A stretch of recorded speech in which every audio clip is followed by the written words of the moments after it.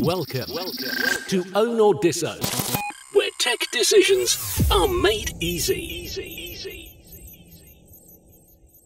Have you had a situation whereby you've had electrical equipment damaged by fluctuations of power, or you need to keep a system running when the power goes out? Well, perhaps you should consider a good UPS system. Which leads me to a sponsored review by Goldenmate.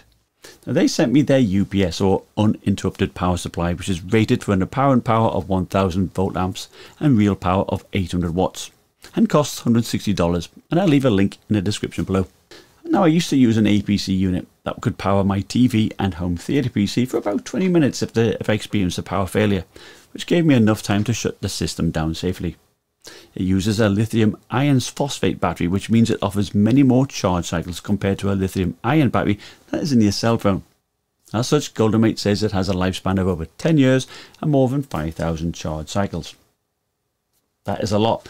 Rest assured, it's going to last you a long time and there'll be no need to replace the battery.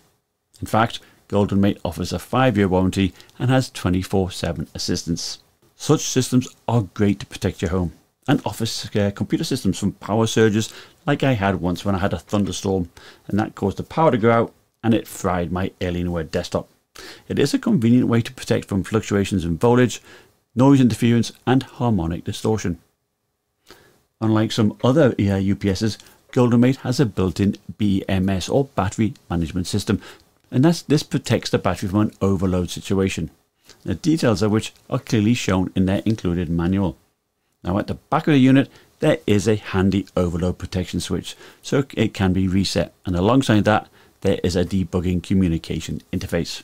Also at the back are 4 NEMA 5-15P sockets that are at an angle, and this helps when you use a power brick that would otherwise block the socket below it. The housing is made of white plastic that is rather clean looking, I think, and at just under 6 inches high, 4 inches deep and 13 inches long, it fits nicely on a desk or on the floor. Now, in terms of working environment, it is okay with an ambient temperature of 0 to 40 degrees Celsius and a relative humidity of 20 to 90%. At the front is a handy LCD display which shows the input and output AC voltage and the input and output power, along with a picture of the battery showing 5 stages of charge or discharge.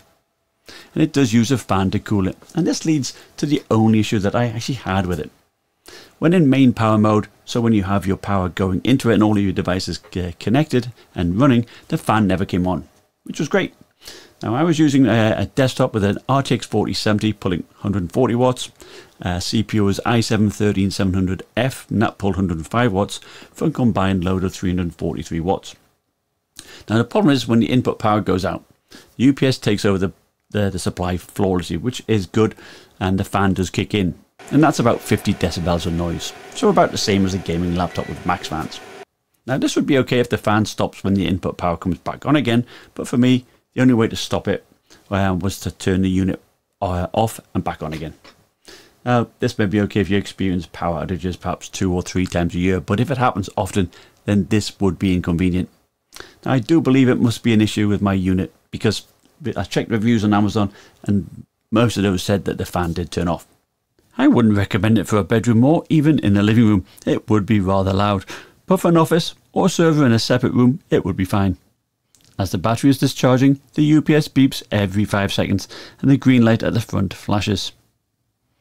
As the UPS battery is approaching a critically low level, it then beeps every 2 seconds, and you still have plenty of time to turn your system off safely. My test was pulling about 340 watts, and at no time did I lose any frame rate.